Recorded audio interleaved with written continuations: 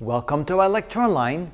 Given a linear homogeneous differential equation, how do we tell that the solutions to that equation are linearly independent or linearly dependent?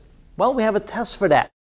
We can say that if y1 and y2 are linearly dependent solutions, then the Wronskian of those two solutions will be equal to 0.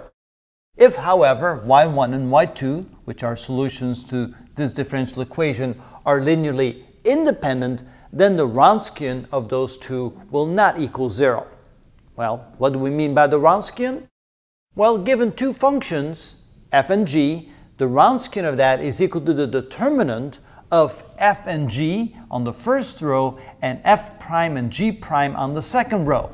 To solve the determinant, you multiply the cross terms, so f times g prime minus the product of these, g times f prime. So you have f g prime minus g f prime. So going back to our two solutions to the differential equation, the Wronskian of y1 and y2 can be found by taking first, on the first row, the two solutions to the equation, y1 and y2, and then on the second row, the derivatives of those two solutions. Well, that would then be the product of those two, which is y1 times y2 prime minus, and that should be a 2, there we go, minus the product of those two, which would be y2 times y1 prime. And if this is equal to 0, then they're linearly dependent. If it's not equal to 0, then they're linearly independent. And that's how we can tell the difference.